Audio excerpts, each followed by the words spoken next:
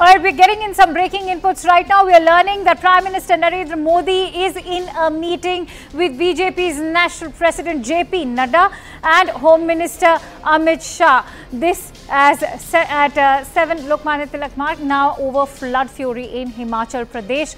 Remember, there is already a political war of words coming into play as far as Chief Minister of Himachal Pradesh, Sukhu, is concerned. He's attacked the centre for not taking adequate and timely action and for not declaring the Himachal flood fury as a natural calamity. And that is why the political timing of this entire meet is extremely significant. For more details, let's quickly go across to Arun Dhata, who's joining me on the phone line. Arun, first of all, tell us, what can we expect out of this significant meet?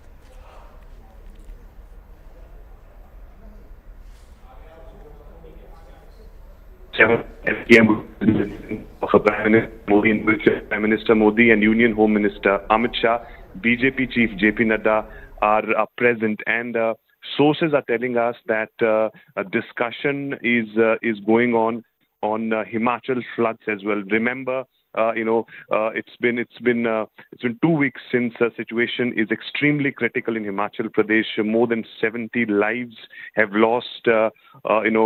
Property of the people of the state have also lost. In fact, when that temple collapsed in Shimla, thereafter we saw that BJP Chief JP Nadda spoke to Sukhvinder Singh, Sukhu, Himachal Pradesh Chief Minister. Union Home Minister Amit Shah has also assured all sort of assistance to the state, and we are also told that BJP Chief JP Nadda is also visiting the state tomorrow to assess the situation on the ground, and perhaps there might be some sort of assistance coming from the center side, which we'll see announcement in coming few days.